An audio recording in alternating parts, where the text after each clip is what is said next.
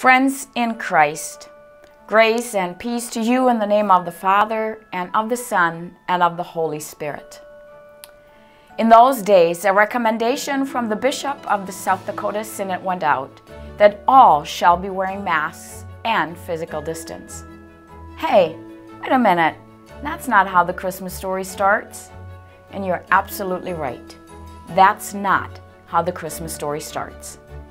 But I couldn't help but hear similarities between the story of Christ's birth and our current situation.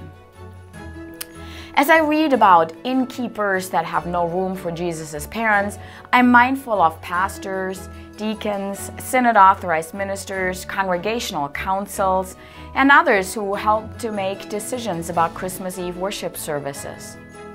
Did these leaders feel like the innkeepers as they tried to keep Christ and Christmas and you safe? I'm sure Mary and Joseph were plain exhausted when they arrived in Bethlehem, and I know that many among us are completely exhausted as we arrive at Christmas Eve this year. It most certainly has been a challenging and trying year, and we still have a long way to go, even with a vaccine readily available for distribution. And so we come to the manger this year with reluctant hope.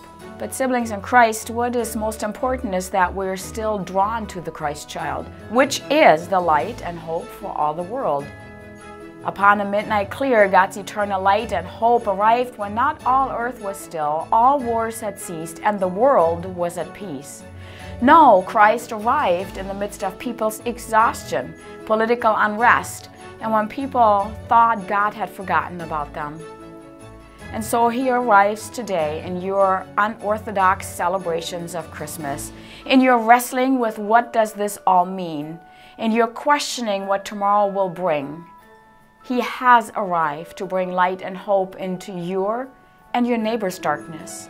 The angel's message to the shepherds that night is the same as it was to Mary and Joseph and is to us today. Do not be afraid.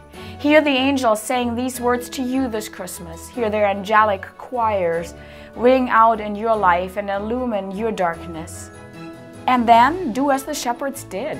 Go and tell what God has done on Christmas Eve. Siblings in Christ, let's be bearers of light and hope in Christ's name to the ends of the earth.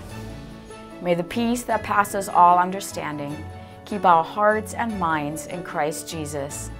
Amen.